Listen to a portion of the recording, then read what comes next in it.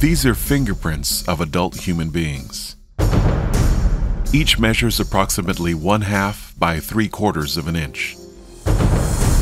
Now, you're probably wondering why this information is of any significance.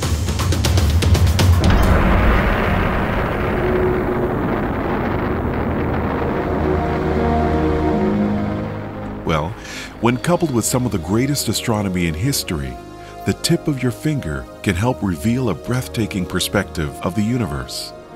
Just stay with me for a minute, and I think you'll see what I mean. In April 1990, the Space Shuttle Discovery transported and positioned the Hubble Space Telescope 350 miles from Earth. There, orbiting above the turbulence of our atmosphere, the Hubble has captured unprecedented views of the universe for the past 3 decades. Its gallery includes planets and nebulae, galactic collisions, supernovas, and extraordinary surveys of deep space that have opened new doors to understanding the size and structure of the cosmos. On May 2, 2019, an international team of astronomers released a new Hubble image that captured the imagination of the world. They called it the Hubble Legacy Field.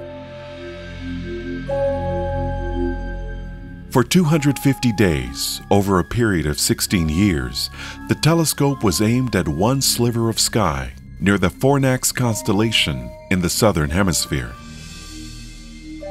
In all, 7,500 exposures of this region of space, long thought to be relatively empty, were captured by the Hubble cameras.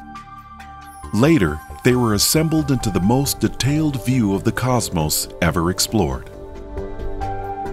At least 265,000 galaxies were documented, including many so faint and distant their light measured just 1/10,000,000th of the brightness the human eye can see.